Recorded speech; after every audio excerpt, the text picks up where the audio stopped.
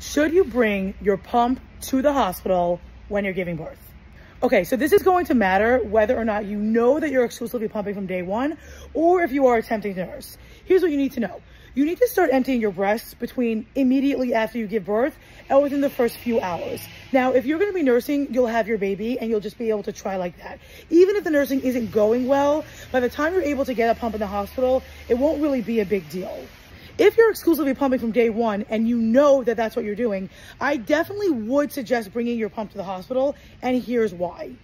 By the time you get back to your recovery room and by the time your nurse is able to bring your pump, sometimes that can be an extended amount of time. Remember that one nurse probably has 2 to 5 moms on her caseload, and many of them could have asked. I do suggest that literally as you are being wheeled from the delivery room to the recovery room, already start asking for a pump. For land size, you're just gonna have to hope for the best, see what's there, and then order what you need when you get home.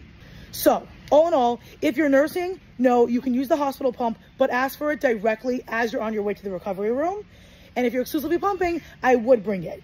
Also, if you're like type A personality and you really want to make sure that you're in control and you know that you're nursing, you can bring your pump too. If you know that you just want to have the one that you have, you're used to it, you like it. I don't love the pumps that are usually in the hospital, but you can do whatever works for you.